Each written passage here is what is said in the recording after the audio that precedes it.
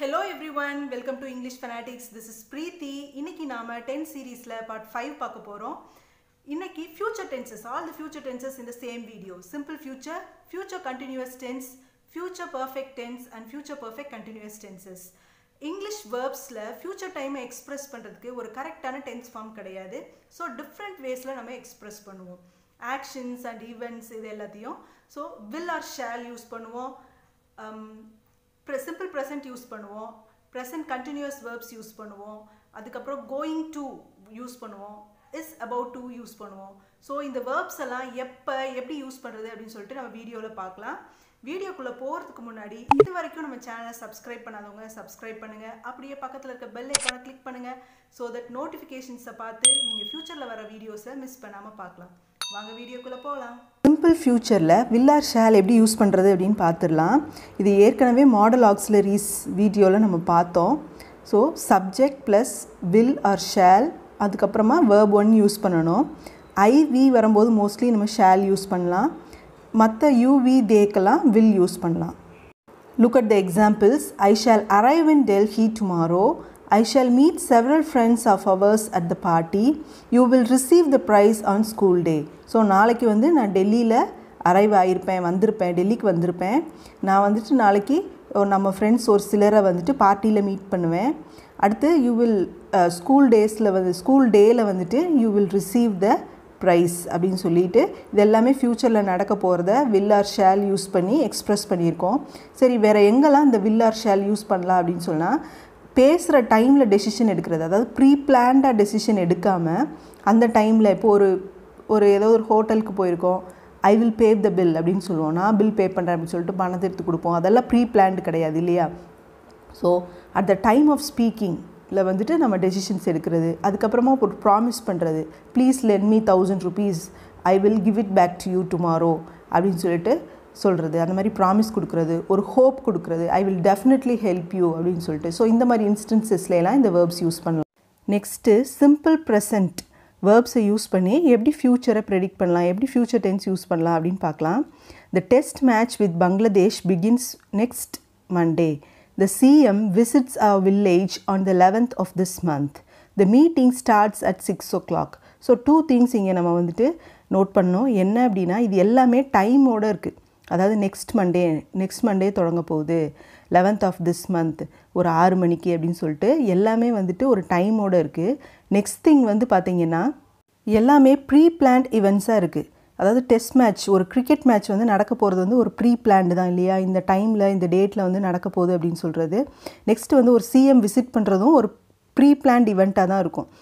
ஒரு 1 month 2 monthsக்கு முன்னாடியோ அந்த பிளானெல்லாம் வந்து ஷெட்யூல் பண்ணியிருப்பாங்க.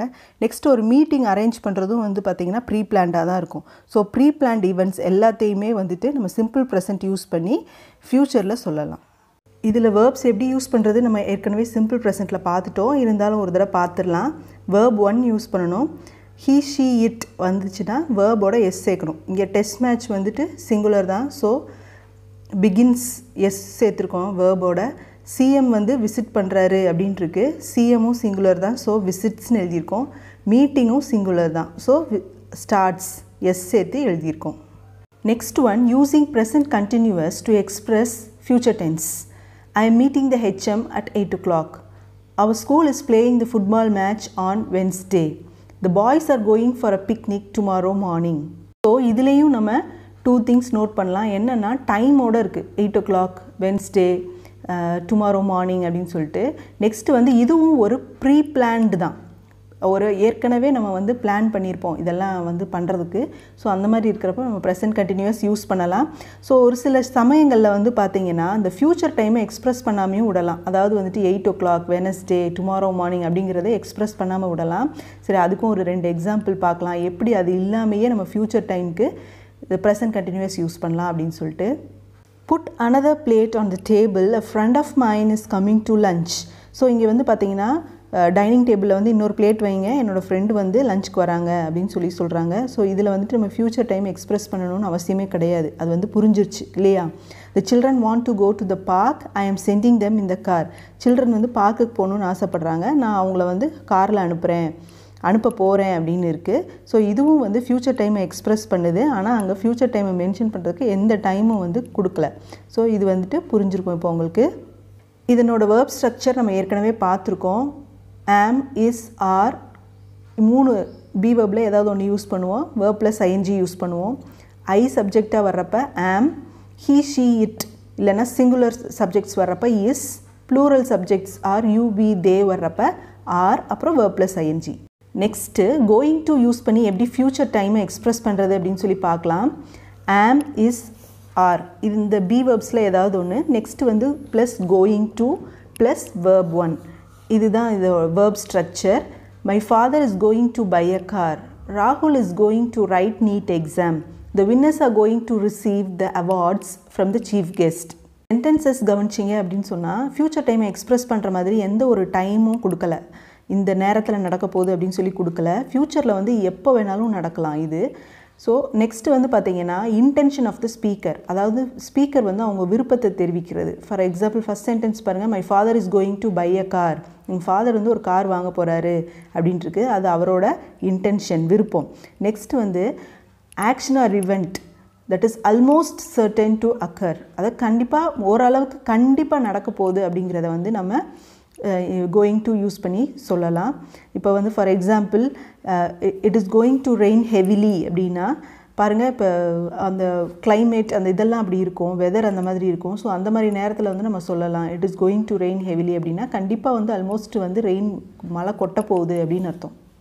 Next one, how to express future tense using is about to. Is about to use பண்ணி எப்படி ஃப்யூச்சர் எக்ஸ்ப்ரெஸ் பண்ணலாம் அப்படின்னு சொல்லிட்டு இதை எப்போ யூஸ் பண்ணுவோம் அப்படின்னா action R event which is on the point of taking place. இப்போ உடனே நடக்க போகுது அப்படிங்கிறப்ப நம்ம இது யூஸ் பண்ணலாம். எக்ஸாம்பிள்ஸ் பார்த்தா நல்லா புரியும். த train is about to start. Train வந்து இப்போ உடனே கிளம்ப போகுது அப்படின்னு சொல்லுவோம் இல்லையா ரயில்வே ஸ்டேஷனில். ஸோ அந்த மாதிரி இருக்கிறப்போ த bell is about to ring. பாருங்கள், பெல் அடிக்க போகுது, பெல் அடிக்கிறதுக்கு டைம் ஆச்சு, பெல் அடிக்க போகுது அப்படின்னு. த broadcast is about to begin. So ஏதாவது ஒரு ரேடியோ ப்ராட்காஸ்ட் வந்து உடனே வந்து ஸ்டார்ட் ஆக போகுது, ஏன்னா அதுக்கான டைம் ஆயிடுச்சு அப்படின்னு சொல்லி உடனே நடக்க போகிற விஷயங்களுக்கு நம்ம இஸ் அபவுட் டு யூஸ் பண்ணலாம் ஃப்யூச்சர் எக்ஸ்ப்ரெஸ் பண்ணுறதுக்கு. Next future continuous tense. So இதுக்கு வேர்ப் ஸ்ட்ரக்சர் பார்த்துடலாம். Will or shall plus B plus verb plus ING. நம்ம மாடல் ஆக்சிலரிஸ் பார்க்குறப்பே பார்த்தோம். வில் இந்த மாதிரி மாடல் ஆக்சிலரிஸ் வந்துச்சு அப்படின்னு சொன்னால் பின்னாடி வந்து base form of the verb, அதாவது வேர்ப் 1 தான் வரணும் அப்படின்னு சொல்லிட்டு நமக்கு இங்கே கண்டினியூஸ் டென்ஸ் அப்படிங்கிறதுனால பி வேர்ப் வரணும். B வேர்போட base form of the verb என்னது? பி தான். ஸோ வில் ஆர் ஷேலுக்கு அப்புறம் வேறு எந்த பி வேர்பும் வர முடியாது. ஸோ பி தான் நமக்கு. பி அடுத்து கண்டினியூஸ் ஃபார்ம்னாலே நமக்கு என்ன வரணும்? ஐஎன்ஜி ஃபார்மில் வேர்ப் வரணும். So will or shall plus B plus verb plus ING. Next வந்து இந்த டென்ஸ் எப்படி யூஸ் பண்ணுறது அப்படின்னு சொல்லி பார்க்கலாம். We shall be staying with our uncle during the summer holidays. அதாவது வந்து ஃப்யூச்சரில் கண்டினியூஸாக நடக்க போகிற, அதாவது நடந்துட்டுருக்க போகிற ஒரு விஷயம். சம்மர் ஹாலிடேஸில் நாங்கள் வந்து எங்கள் அங்கிளோட போய் ஸ்டே பண்ணியிருப்போம் அப்படின்னு சொல்லி ஃப்யூச்சரில் நடக்க போகிற ஒரு continuous action. I will be writing my exam tomorrow. நம்ம சொல்லுவோம் நாளைக்கு இந்நேரம் நான் எக்ஸாம் எழுதிட்டுருப்பேன், இல்லை நாளான்னைக்கு எனக்கு நாளான்னையிலேருந்து எனக்கு leave, I will be enjoying my holidays அப்படின்னு சொல்லி சொல்லுவோம். ஸோ இந்த மாதிரி ஃப்யூச்சரில் கண்டினியூஸாக நடக்க போகிற ஒரு விஷயத்துக்கு ஃப்யூச்சர் கண்டினியூஸ் டென்ஸ் யூஸ் பண்ணலாம். I will be travelling to Delhi tomorrow. நாளைக்கு நான் டெல்லிக்கு ட்ராவல் பண்ணிகிட்டு இருக்க போகிறேன் அப்படின்னு சொல்லிட்டு இந்த எக்ஸாம்பிள்ஸ் பார்க்குறப்பயே நமக்கு நல்லா புரியும். Next tense future perfect tense. இதோட வேர்ப் ஸ்ட்ரக்சர் பார்த்தீங்கன்னா will or shall plus have plus verb 3. நமக்கு வந்துட்டு ஃப்யூச்சர் எக்ஸ்ப்ரெஸ் பண்ணுறதுக்கு வில் ஆர் ஷேல் யூஸ் பண்ணியிருக்கோம். நெக்ஸ்ட்டு வந்து பார்த்திங்கன்னா பர்ஃபெக்ட் டென்ஸ் அப்படின்னாலே ஹேவ் வேர்ப் வரும் கண்டிப்பாக, அதனால் ஹேவ் யூஸ் பண்ணியிருக்கோம். ஏன்னா வில் ஆர் ஷேலுக்கு அப்புறமா எப்போயுமே நமக்கு base form of the verb தான் யூஸ் பண்ணணும். Have வேர்போட base form of the verb have தான். ஸோ ஹேவ் யூஸ் பண்ணியிருக்கோம். நெக்ஸ்ட்டு வேர்ப் 3 யூஸ் பண்ணியிருக்கோம். நான் ப்ரீவியஸ் வீடியோலேயே சொன்னேன், present perfect, past perfect and future perfect இந்த 3 டென்சஸ்க்கு தான் நம்ம வேர்ப் 3 ஃபார்மே யூஸ் பண்ணுறோம் அப்படின்னு சொல்லிட்டு. ஸோ இதுதான் வேர்ப் ஸ்ட்ரக்சர். வாங்க இந்த வேர்ப் எப்படி யூஸ் பண்ணுறது அப்படின்னு பார்க்கலாம். ஃப்யூச்சர் பர்ஃபெக்ட் வந்து ஃப்யூச்சரில் ஏதோ ஒரு பாயிண்ட் ஆஃப் டைமில் நடந்து முடிகிற விஷயம். இப்போ ப்ரெசன்ட் பர்ஃபெக்ட் பார்த்தீங்கன்னா இப்போ ஜஸ்ட் நவ் நடந்து முடிஞ்ச விஷயம். பாஸ்ட் பர்ஃபெக்ட்னா பாஸ்ட்டில் ஏதோ ஒரு பாயிண்ட் ஆஃப் டைமில் நடந்து முடிகிற விஷயம். ஃப்யூச்சர் பர்ஃபெக்ட்னா ஃப்யூச்சரில் ஏதோ ஒரு பாயிண்ட் ஆஃப் டைமில் நடந்து முடிகிற விஷயம். By December we shawl have red 15 lessons in this book. So December மந்த்லாம் இந்த புக்கில் ஒரு 15 லெசன் வந்து நாங்கள் படித்து முடிச்சிருப்போம் அப்படின்னு இருக்குது. By the end of this year we will have paid of his loan. So இந்த வருஷத்தோட முடிவில் வந்து அவன் வந்து என்ன பண்ணியிருப்பான், அவனோட லோனை வந்து பே பண்ணி முடிச்சிருப்பான் அப்படின்னு இருக்குது. when you reach the station the train will have left. நீ ஸ்டேஷனுக்கு போய் ரீச் பண்ணும்போது இந்த ட்ரெயின் வந்து கிளம்பி போயிருக்கும் அப்படின்னு சொல்லிட்டு. ஸோ ஃப்யூச்சரில் ஏதோ ஒரு பாயிண்ட் ஆஃப் டைமில் வந்து பார்த்திங்கன்னா நடந்து முடிகிற விஷயம், இதை பண்ணியிருப்போம், இதை வச்சுருப்போம், இந்த பிரிட்ஜை வந்து கட்டி முடிச்சிருப்பாங்க, the bridge will have been built, அந்த மாதிரி சொல்லிட்டு ஃப்யூச்சரில் நடந்து முடிகிற விஷயத்தை வந்து நம்ம என்ன செய்வோம், ஃப்யூச்சர் பர்ஃபெக்ட்டு யூஸ் பண்ணுவோம். Next tense future perfect continuous tense. இதோட verb ஸ்ட்ரக்சர் பார்த்துலாம். will or shall plus have been plus verb plus ing. Future express பண்ணுறதுக்கு will or shall போட்டாச்சு. பர்ஃபெக்ட் டென்ஸ் அப்படின்னாலே have ஃபார்ம் ஆஃப் verb வரணும், அதையும் போட்டாச்சு. Next continuous tense அப்படின்னாலே be form verb வரணும், verb ப்ளஸ் ing வரணும். ஸோ இங்கே பர்ஃபெக்ட் டென்ஸ் அப்படிங்கிறதுனால haveக்கு அப்புறமா எப்பயுமே verb 3 ஃபார்ம் தான் வரணும். So be verb-ஓட be form verb 3 form பார்த்தீங்கன்னா been. So been and verb plus ing. So இந்த டென்ஸை வந்து பார்த்திங்கன்னா நம்ம யூசேஜ்லேயே இல்லை, நம்ம யூஸ் பண்ணுறதே கிடையாது. இருந்தாலும் எப்படி பண்ணணும் அப்படிங்கிறத தெரிஞ்சுக்கணும், எப்போ யூஸ் பண்ணணும் அப்படின்னு சொல்லிட்டு. பாருங்கள், எக்ஸாம்பிள் பார்க்கலாம். by 8 PM we will have been working on the project for 10 hours. அதாவது வந்துட்டு ஃப்யூச்சரில் ஏதோ ஒரு பாயிண்ட் ஆஃப் டைமில் ஒரு வேலையை ஆரம்பித்து மணிக்கணக்காக அது கண்டினியூஸாக முடிவில்லாமல் நடந்துகிட்ருக்கும். அதுக்கு தான் future perfect continuous tense use பண்ணுவோம். இங்கே பாருங்கள், இந்த ப்ராஜெக்டை நாங்கள் வந்து ஃப்யூச்சரில் ஆரம்பித்து ஒரு 10 மணி நேரம் வேலை பார்த்துருப்போம், அப்போ வந்து ஒரு 8 மணி ஆயிருக்கும், ஒரு 8 மணி ஆகும்போதெல்லாம் ஒரு 10 மணி நேரம் வேலை பார்த்துருப்போம் அப்படின்னு இருக்குது. Next example, by tomorrow evening we will have been painting the house for 8 hours. நாளைக்கு சாயந்தரம்லாம் பார்த்தீங்கன்னா இந்த வீட்டை வந்து ஒரு 8 மணி நேரமாக பெயிண்ட் பண்ணிகிட்ருப்போம் அப்படின்னு இருக்குது. ஸோ அதுக்கப்புறமும் வந்து பெயிண்டிங் ஒர்க் முடியலை, இன்னும் இருக்குது அப்படிங்கிறது தான் இதில் வந்து மீனிங். ஸோ இந்த வீடியோ உங்களுக்கு யூஸ்ஃபுல்லாக இருந்திருக்கும்னு நம்புகிறேன். இது வரைக்கும் நம்ம சேனலை சப்ஸ்கிரைப் பண்ணாதவங்க சப்ஸ்கிரைப் பண்ணுங்கள். இந்த வீடியோ உங்களுக்கு பிடிச்சதுன்னா லைக் பண்ணுங்கள், ஷேர் பண்ணுங்கள். கீப் வாட்சிங் and support us. Thanks for வாட்சிங்.